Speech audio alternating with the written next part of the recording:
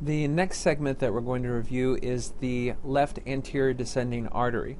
We've already reviewed the fact that the left anterior descending artery, abbreviated as the LAD, stays at the anterior interventricular sulcus of the heart, and so we can see here that it originates at the bifurcation of the left main or LMA artery and stays in that sulcus approaching the cardiac apex. We can follow it down here as it approaches the cardiac apex. Now there's again a significant amount of variability in the coverage of the LAD. We in some patients may find that the LAD kind of peters out before it reaches the apex. In other patients it may extend all the way to the apex and terminate there, and in other patients we can actually see it wrap all the way around to the apex and even supply the inferior surface of the heart. The branches of the LAD are of two main varieties. We'll see septal perforators. There's our first septal perforator right here, which extend on the axial plane. They will look like they're going off of the anterior or right aspect of the LAD, extending downward into the muscular septum. So we can see the first septal perforator here, and as we follow the vessel down, we can see additional septal perforators. There's a small one there that go down.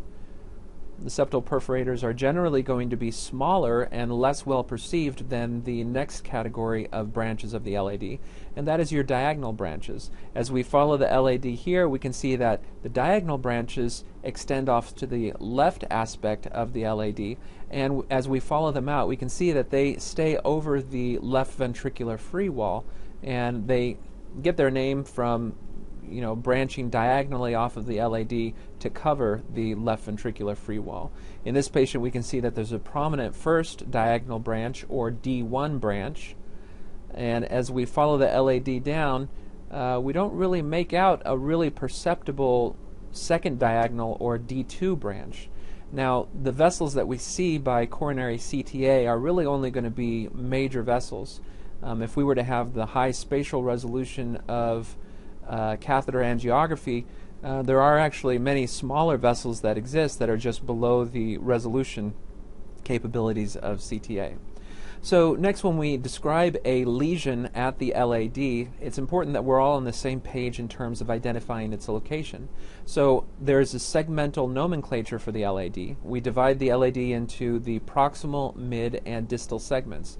There are a number of schools of thoughts regarding exactly how you do that division. For the purpose of reporting for CTA, we choose to use the diagonal branches as the landmarks that separate the different segments. So in this patient, the proximal LAD is identified from the origin of the LAD at the bifurcation of the LMA, and it extends all the way until the origin of the first diagonal artery. So we can follow it here on the axial plane.